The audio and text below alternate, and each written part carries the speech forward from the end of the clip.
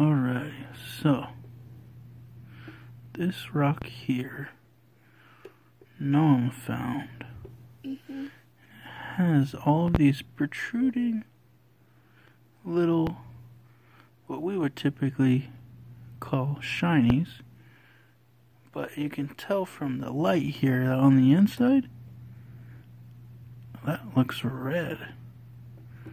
Does anyone have any idea what that could possibly be? It's very strange. It's sticking out of the rock like a wart.